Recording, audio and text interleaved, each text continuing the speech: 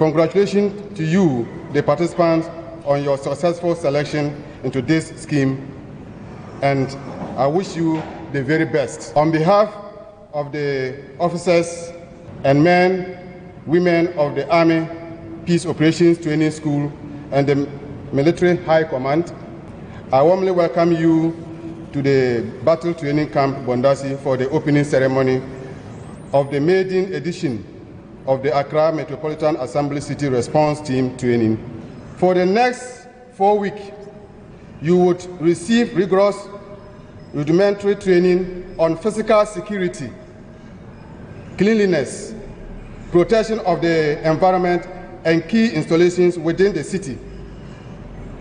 To this end, you shall also receive the necessary requirements that require physical training and endurance that will enhance your fitness for the job.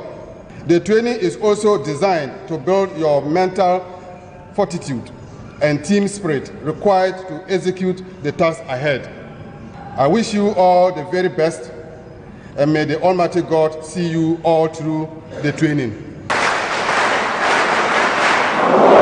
The giants of Accra, the Make Accra Workman, the Agbablushin Bulldozer, the Operation Clear Frontage Man, that is the Honorable Henry Korte, who due to an emergency could not be here and have asked me to read a speech on his behalf. I'm extremely delighted to join you today as we usher the first batch of trainees of the City Response Team under the Operation Clear Your Frontage campaign through an intensive 4 weeks training. On this important day, I wish to extend my congratulations to you all for passing through the necessary screening requirements and making it this far in the selection process.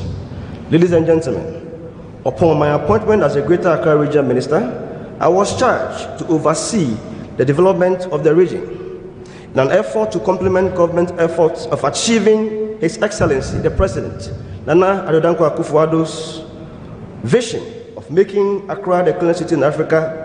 The Let's Make Greater Accra Work agenda was formulated. The establishment of the Accra Response Team is therefore a crucial pillar in sustaining the Operation Clean Your Frontage campaign.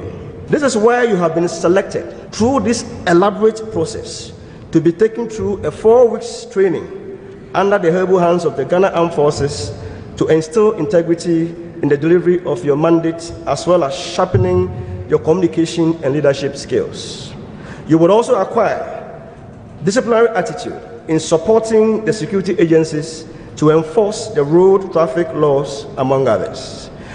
I therefore challenge you as key agents of the campaign to lead, inspire, and show the way as we strive to adopt good sanitation practices and standards in ensuring that Accra becomes the cleanest city in Africa.